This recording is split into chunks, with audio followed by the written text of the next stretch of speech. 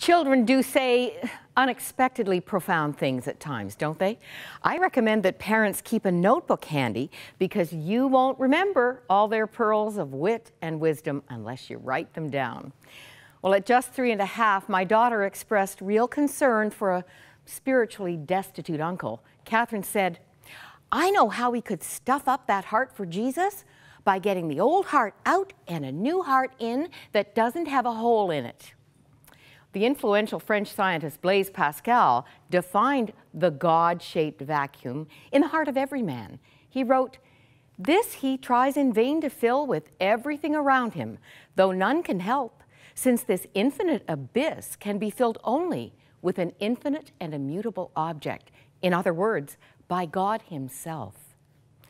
Bill Purvis was an aimless and empty young man on a desperate path. Here's part of his story.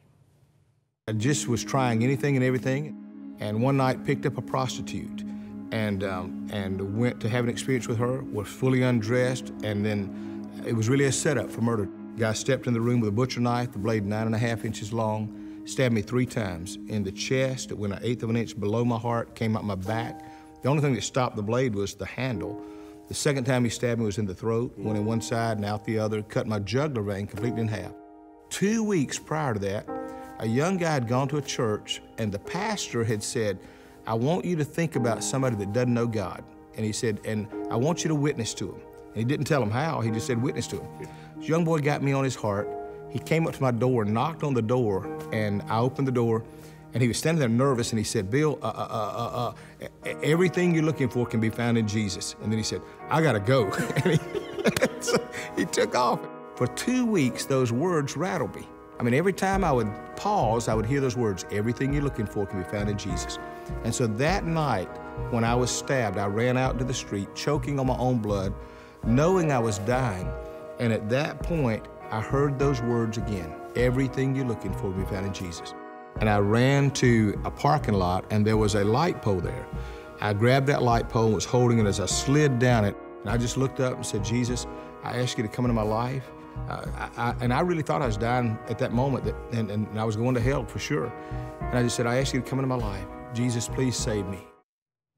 That's the first prayer Bill ever prayed. He wakened after 11 hours of surgery on April 28, 1974, a new man.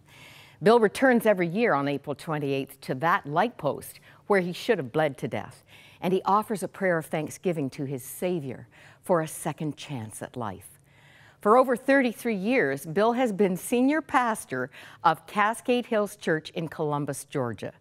What a portrait of the Apostle Paul's assurance in 2 Corinthians 5:17 that anyone who belongs to Christ has become a new person. The old life is gone, a new life has begun. Simple childlike trust can make it yours. We want everyone to know that they can live a life of joy and purpose, now and forever. It's just as amazing as the transformation in Bill Purvis's life.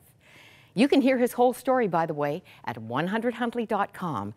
And if you're feeling empty, fearful, looking for meaning in life, you want to deal with that hole in your heart, our prayer partners are waiting to answer your call.